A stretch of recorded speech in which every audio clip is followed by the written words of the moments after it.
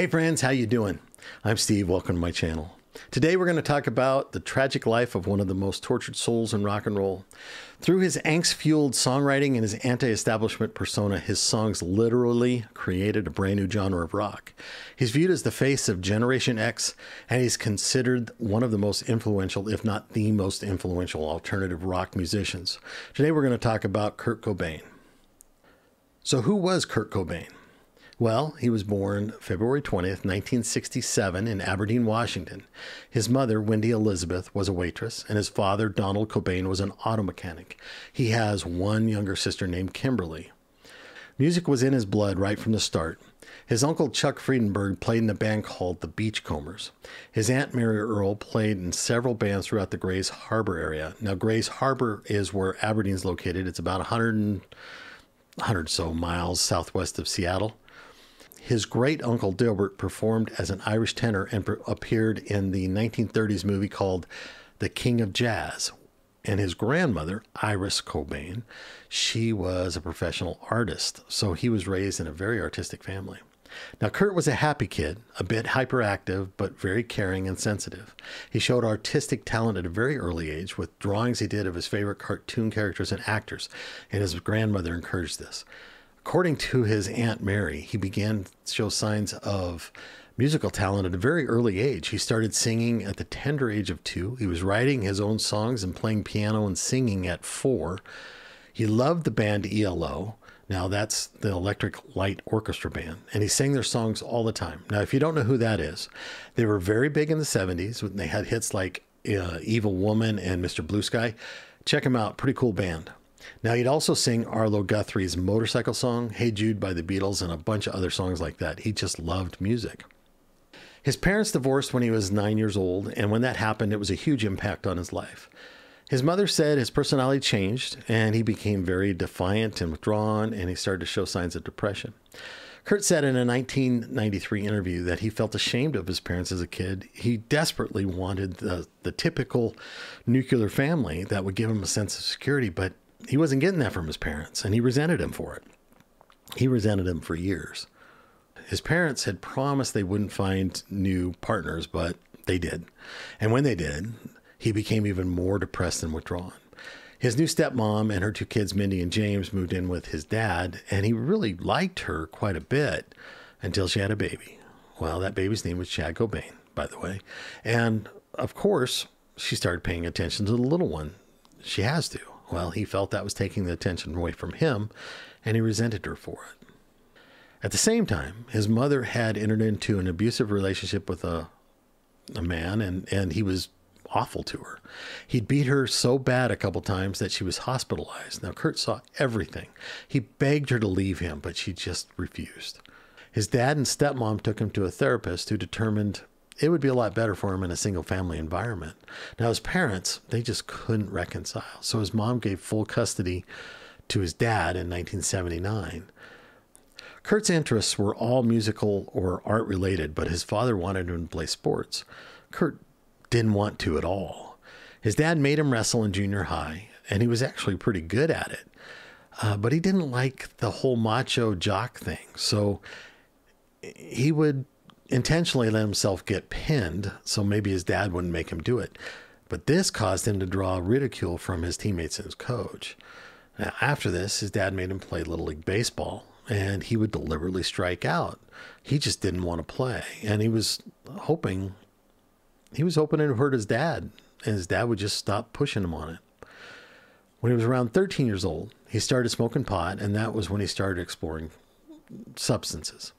On his 14th birthday in 1981, his uncle offered him a new bicycle or a guitar. Kurt jumped on the guitar. He started learning songs, and he was spending all his time doing that, and his dad hated it. And so he started pushing him even harder to do more sports.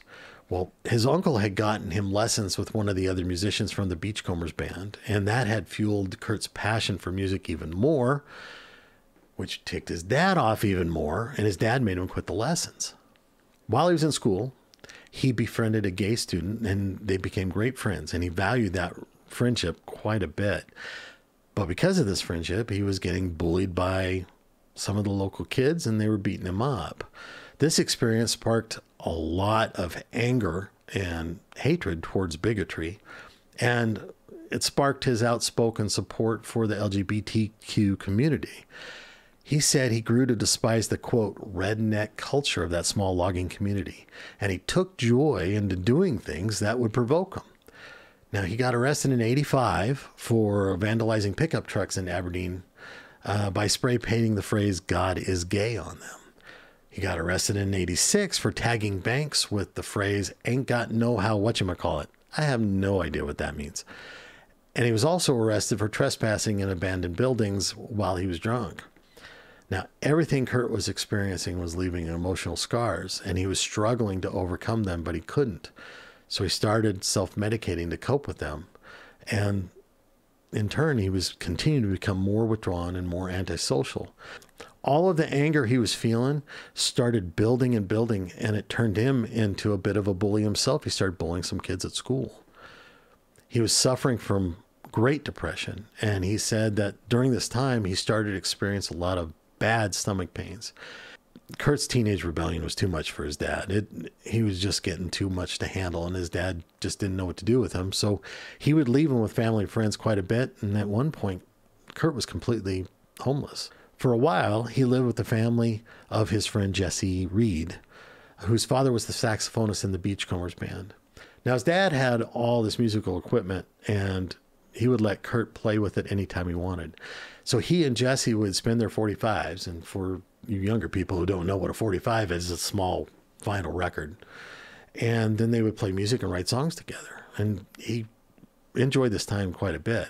Jesse came from a devout Christian family, and they went to church regularly. So Kurt started going to church with them, and he got involved in the church. He soon became born again, and he was enjoying the feeling of belonging someplace, and he was belonging at the church. But that was short-lived. He started renouncing his faith and spewing a bunch of anti-God rants.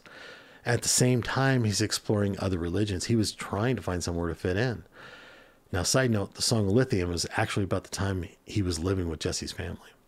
Now, while in school, Kurt would draw often in class, and a lot of times he'd be drawing parts of the human anatomy that weren't appropriate for school. Now, he would draw criticism from his teachers on his art assignments. For example, he drew a picture of Michael Jackson that the teacher said was inappropriate for the hallway. I have no idea what he drew. Anyway, it was through these art classes that he met and befriended Roger Buzz Osborne. He was the singer and guitarist for the band The Melvins, which was a local punk rock band. And he introduced Kurt to punk. Now, they became fast friends, and Kurt spent all his time with him. He would work as a roadie for the Melvins during their performances, hang out during their rehearsals, and he just wanted to be around them as much as possible. Now, there's some contention over what was Kurt's first concert. Many of his classmates and family members say that his first concert was Sammy Hagar and Quarterflash in 1983. However, Kurt maintained his first concert was seeing the Melvins when they played a free concert at the Thriftway store where Roger worked. I would probably bet that that one's more accurate. Now, Thriftway, if you don't know, was a grocery store chain in the Pacific Northwest. Kurt wrote about his experiences in his journals, and in several interviews, he said he found his escape from home life in the Seattle punk rock scene, and it had a huge impact on him. This is also where Kurt met Chris Novoselic, who later became the bassist for Nirvana. He moved in with his mom his second year of high school, and he stayed there until 2 weeks before he was supposed to graduate, when he found out he didn't have enough credits. Well, he just dropped out, and his mom said, "No, I'm going to give you an ultimatum. Get a job or get out of the house." Well, a week later, came home and find all his stuff in boxes on the front yard. She threw him out. Now, he was pretty dejected because of this, and who wouldn't be? He felt like everyone who was important to him and who he was supposed to be important to just cast him aside. So during this time, he stayed with some friends, and sometimes he would sneak back into his mom's house, into the basement, stay there without her knowing it. But most of the time, he was homeless. Now, Kurt said during this time, he lived under the Yonge Street Bridge that went over the Wishkah River, which inspired the song Something in the Way, by the way. However, Chris said, nah, no way, didn't happen. He said he hung out down there, but the muddy banks and the tide coming in and out, no way anybody could live down there. He said that was Kurt's own, quote, revisionism. Now, Kurt he would get himself a few odd jobs to support himself, and for a short time he worked as a janitor at his old high school. But this didn't work out for him, much for the same reason why he struggled going to school in the first place. In 1992, Kurt talked about the Aberdeen area, and in an interview, he said, quote, "It's a really small place with a lot of people with really small minds. Basically, if you're not prepared to join the logging community, you're going to be beaten up or run out of town." That's how he felt about his hometown. He just didn't fit in. Kurt formed several joke bands with some of the members from Melvins. In 1985, he formed a band called Fecal Matter, and they made a demo tape featuring Kurt playing guitar and singing, and Del Crover of the Melvins playing bass and drums. Didn't go anywhere. Now that band broke up in 86. At that time, Kurt moved from Aberdeen to Olympia, Washington. He was struggling to find anyone to play with, and he would play with Chris from time to time.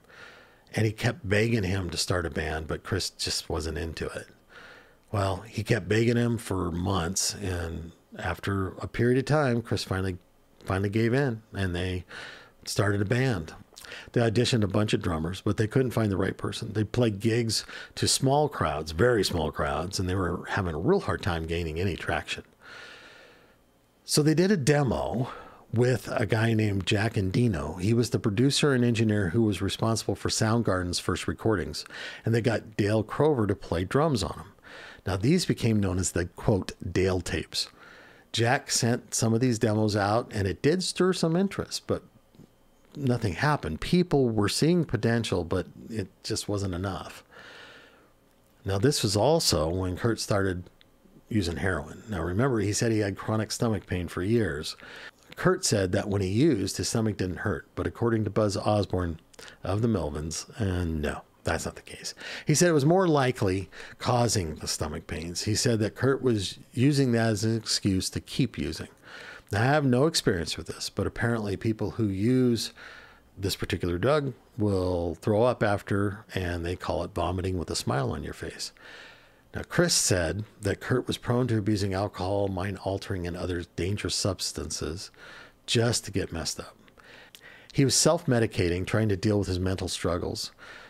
This stuff wasn't helping, but during this time, he said the experiences led him to the perfect band name, Nirvana. Now, Nirvana means a transcendent state in which there's neither suffering, desire, nor sense of self, and the subject is released from the effects of karma and the cycle of death and rebirth. This is exactly what Kurt was trying so unsuccessfully to find. The intent in the band's music was to stand out from the aggressive, angry punk bands that they've been associating with, and they first used the name Nirvana on March 19, 1988 at the Tacoma, Washington Community World Theater. During this time, Jack and Dino had sent the Dale tapes to two DJs, John Poneman and Bruce Pavitt, who were also with Sub Pop Records. He also sent it to DJ Shirley Carlson of KCMU Radio in Seattle.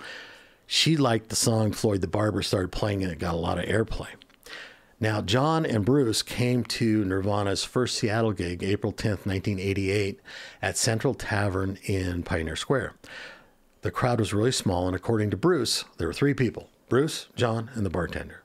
He said they did not impress. Their original material was terrible.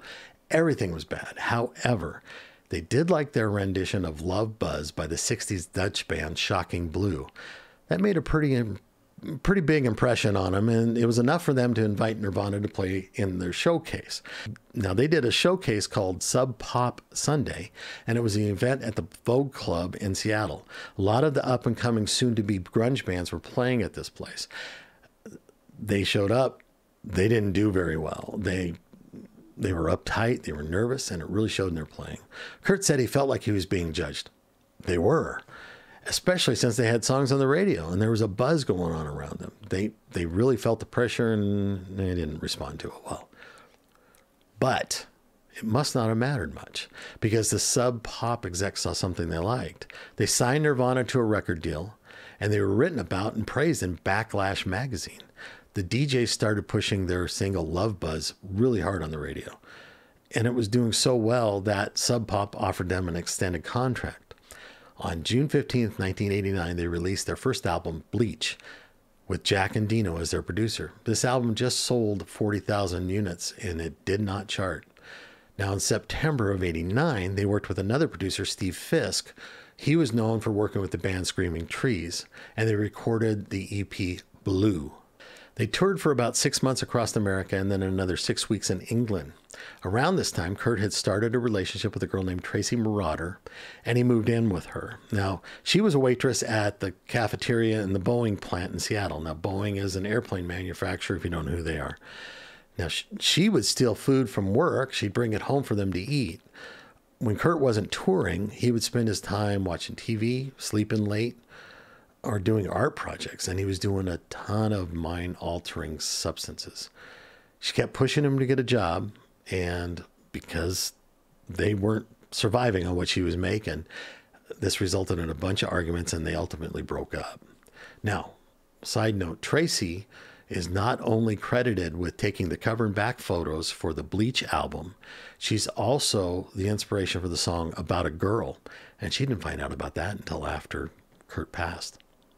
After this, he started dating a girl named Toby Vale, who was an influential member of the Riot Grrrl movement. Now, this movement focused on feminism and the problems of sexism in the punk rock scene in the Seattle area. This relationship was really hard on him.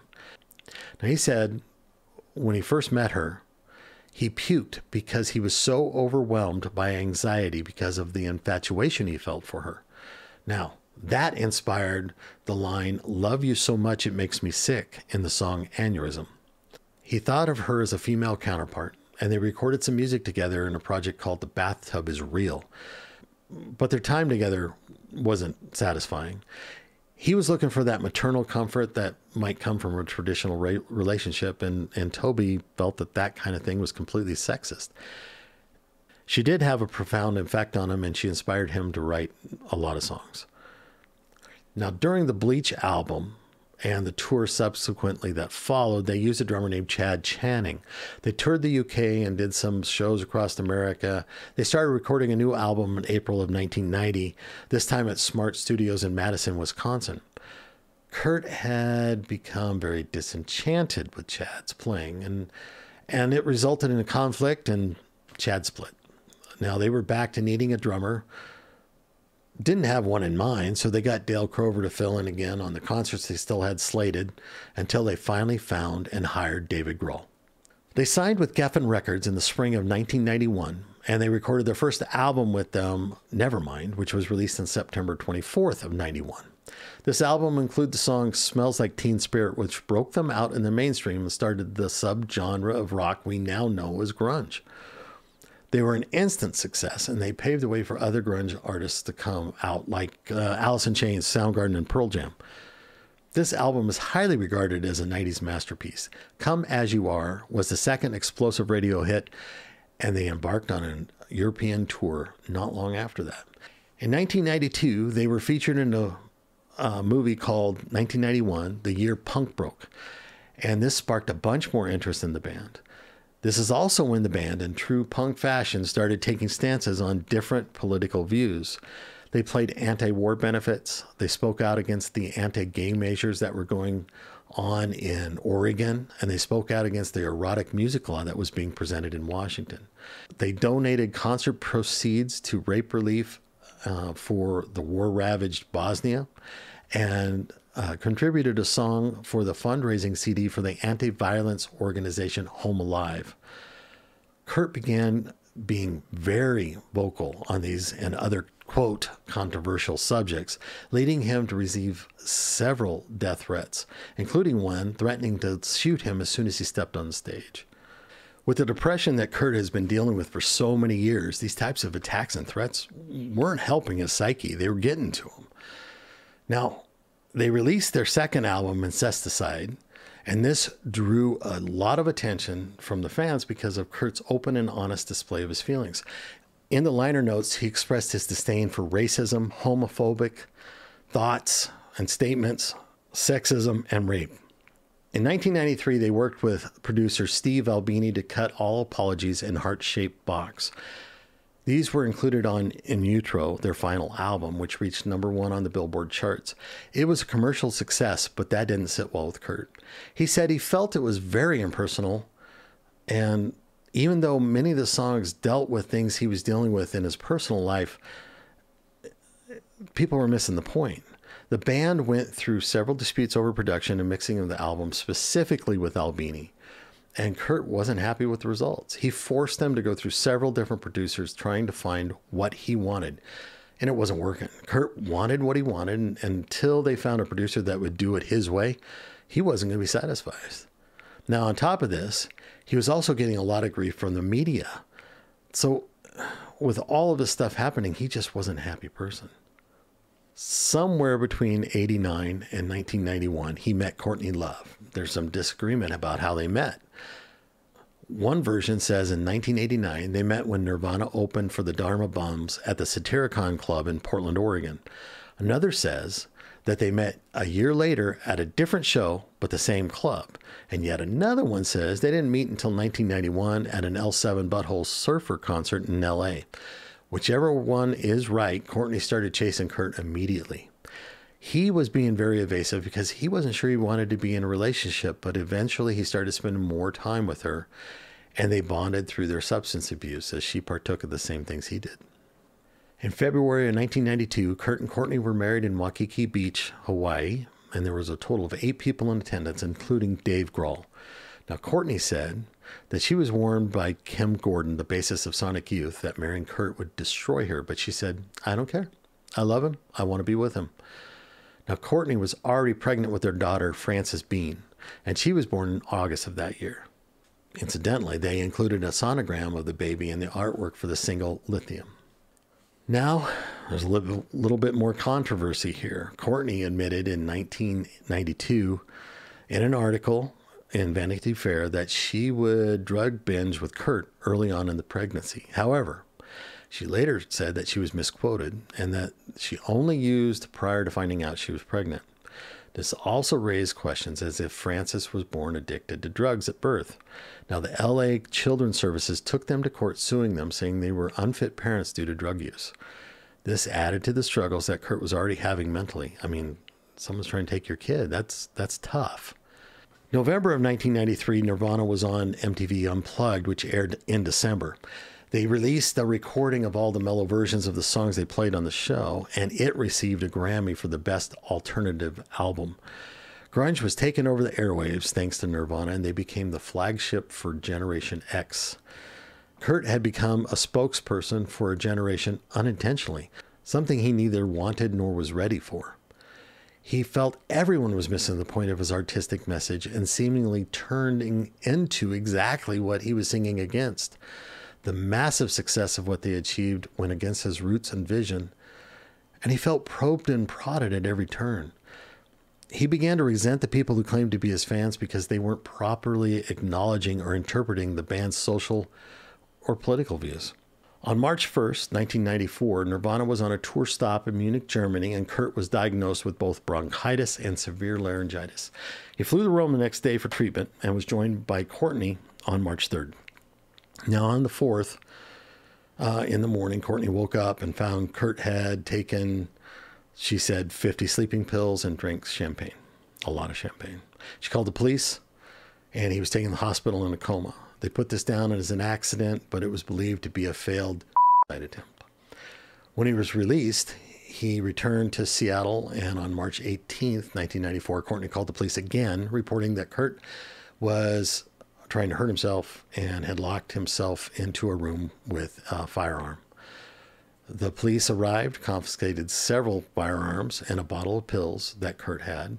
Kurt insisted that he wasn't trying to hurt himself. He had locked himself in the room to protect himself from his wife. Courtney arranged an intervention on March 25th with 10 people to come in to be in attendance, and that included record execs, musician friends, and Dylan Carlson, who was one of Kurt's closest friends from high school. Kurt reacted to this in anger. He lashed out at everyone who was there. He locked himself in the upstairs bedroom, refusing to come out. But by the end of the night, he agreed to go to rehab. Now, I'll point out that Courtney was a user as well. And from personal experience, when you have one person who has an addiction and the other person who has addiction in the same house will not try to stop, it's very difficult for the first person to stop. So I imagine he was in a really hard spot if he really wanted to quit. On March 30th, 1994, Kurt checked into the rehab center in LA, but he only stayed for a day. He escaped by scaling a 6-foot wall.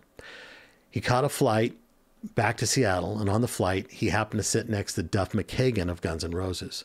Now, this was a band he despised, but Duff said it was really odd because Kurt actually seemed very happy to see him, and they talked the entire flight. Later, Duff said, looking back, the whole situation was off, and he should have listened to his instincts because he knew something was wrong. No one had heard or seen from Kurt since the flight, and on April 7th, the band pulled out of the Lollapalooza festival that they were supposed to headline. There were rumors flying around that Nirvana was breaking up. On April 8th at 9:40 a.m., Seattle's KXRX radio announced that an unnamed local rock star had been found dead in his home. It was soon revealed that Kurt had been found in the garage behind his home by an electrician who was there to install a security system. He had apparently ended his own life. A note was found in a nearby flower pot with a pen stuck through it, and it was addressed to his imaginary childhood friend Buddha. In the letter, he said that he had not felt the excitement of playing music or writing music in a very long time. When he was found, it was determined that he had been gone for a few days, estimating that his time of death was around April 5th. He was only 27 years old. This news sent shockwaves through the music community. Radio stations, MTV, and other media just went all Nirvana all the time. Musicians in the Seattle area took the loss hard, and the landscape of the music in that city had changed forever. On April 10th, a private service was held for the family, friends, and label staffers. And hours later, a public memorial of approximately 5,000 Nirvana fans gathered near Seattle's Central Flag Pavilion to console each other and remember Kurt. Courtney Love read the letter, and I have to admit, I listened to it. It was sad, disturbing, and I was shocked by it. So when things like this happen, it's not uncommon for people to try to find some way to explain what they can't understand. This is one of them. There have been a bunch of conspiracy theories that have risen over situation of leading up to and after the fact of what happened to Kurt. And there are some very good videos that are a bit graphic, and they're very detailed, and they go through them. I'm not going to discuss that part here. All I'm going to say is everything that I've watched and listened to, there's no evidence substantiating any foul play was done. It just looks like what was reported happened. I will say that from everything I've watched, Kurt was struggling, and whether it was because money was stopping the people that were around him from doing anything about it, or he was really good at hiding it from them, I think in hindsight, at least in hindsight, these people know that something was going on, and maybe they could have stepped up a little bit more, but you never know. Kurt Cobain is a prime example of being careful what you wish for, because you might get it. He was a unique individual. He was poetic, sensitive, intelligent, and he really wanted to stand up and fight for the underdog. He suffered through a rough life, and because of that, he had scars that ran deep. He became a reluctant spokesperson for a generation, and his voice still resonates today, and I'm sure it will as long as his music exists. His success and status was more than he could handle. It wasn't what he wanted, and his spiral happened in a remarkably short time. And it's sad that it happened. If you or someone you know is struggling or going through crisis, please reach out to someone. Let them know that you need help. Text or call 988 to reach a lifeline. Let them know you need help. Reach out to someone. So thanks for joining me on this. I hope you learned something. I hope you found it interesting. If you did, let me know in the comments. If there's someone you'd like me to check out, let me know in the comments. I'll be happy to do it. Until next time, music's going to live on forever. So just remember, rock's not dead. Take care.